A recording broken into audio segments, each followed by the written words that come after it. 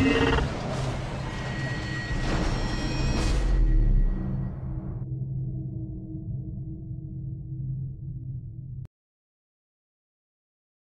video is going to show you how to transfer files on and off of your Raspberry Pi device.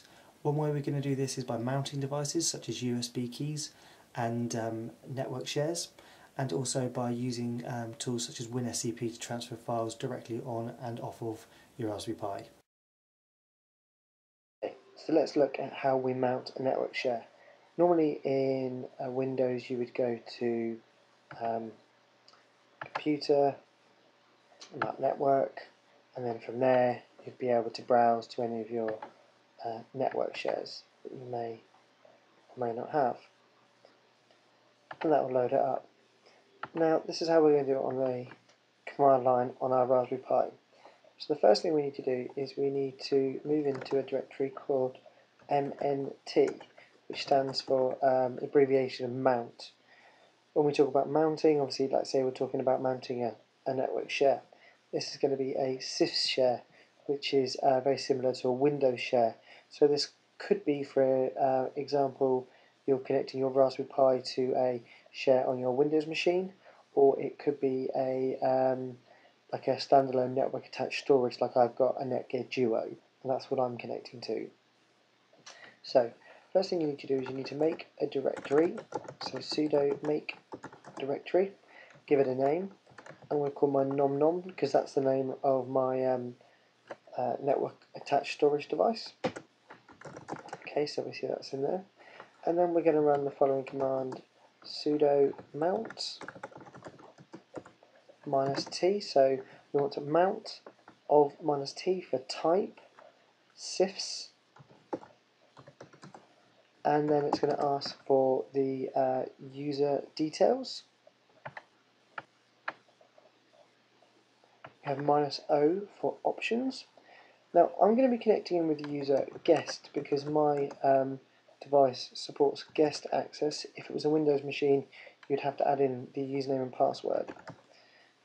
I type in the IP address of my Netgear Duo and the share that I want to share.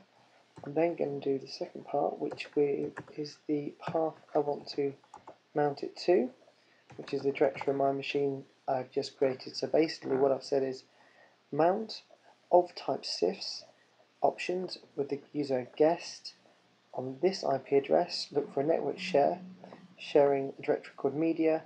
I'm going to mount it on my local Raspberry Pi in the directory /mnt in a directory called nom. Give that a second to do its thing. Okay, if I now look at my file structure, I can see that here I've mounted my file structure and see how much I've got available, how much space I have. If I, for example, wanted to browse to that directory, mnt /nom, in there I have the full scope of all of my things. So I can look at my photos and home movies, and in there I have a list of all the different home movies I've got. One of the problems is that this isn't going to survive a reboot, so what you're going to have to do is to come into your file system table again, so FS tab, and here's one I prepared earlier.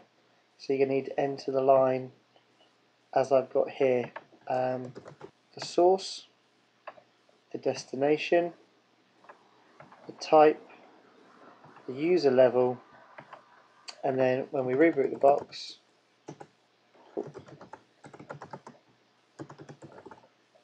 and as always I'll pause it so you don't have to wait. There we go, voila, I can still browse my network share. Good stuff.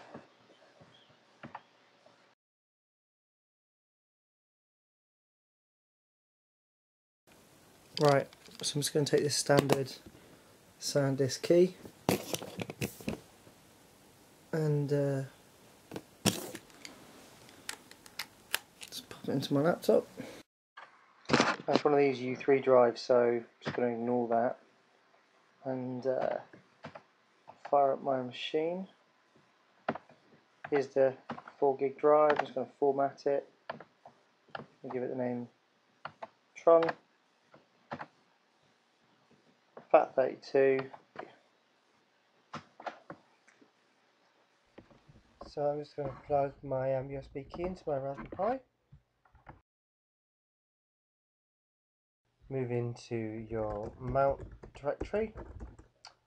Make a directory I'm just going to call USB. Oh, make the USB. Okay. Now we need to try and find the name, the device name that the system's given this USB key. So we run the command dmesg, so dmesg, and what we do is we look for obviously details of when it was plugged in. So we can see here, there's my SanDisk. If you know much about U3 devices, you see how it presents itself as a CD-ROM drive, but here is my USB key. I can see here that it's been added as SDA. So that's the name that the system is automatically given the device, the USB device, SDA.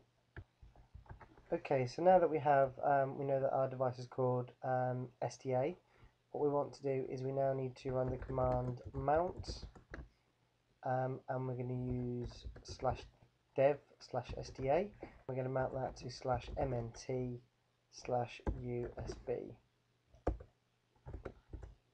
There we go. If I now have a look at my system, I can now see that I've got a device called /dev/USB.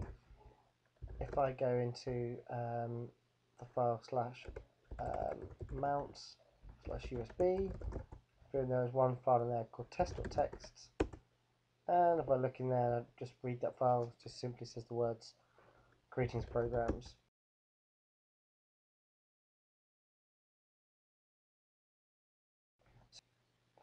Okay, so now that we've mounted our NAS and a USB key, we could actually move something from my network storage device to my USB key.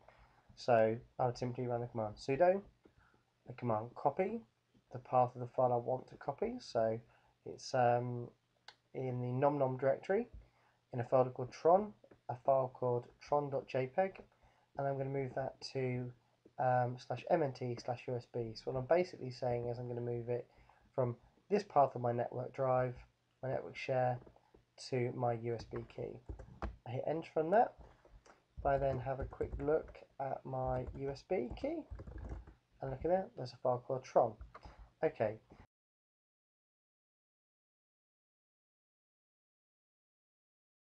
So now I want to unmount it. So like in Windows, you would eject a USB key if you want to do it safely.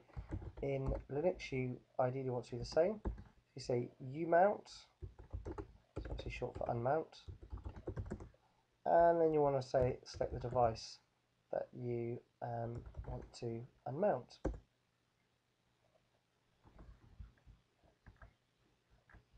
Okay, this is a good example. It's complaining that it's busy. It's actually because I'm currently in the same directory. So if I move into /home/pi and then rerun that command, that time it won't complain. And if you see there, the USB key is no longer mounted.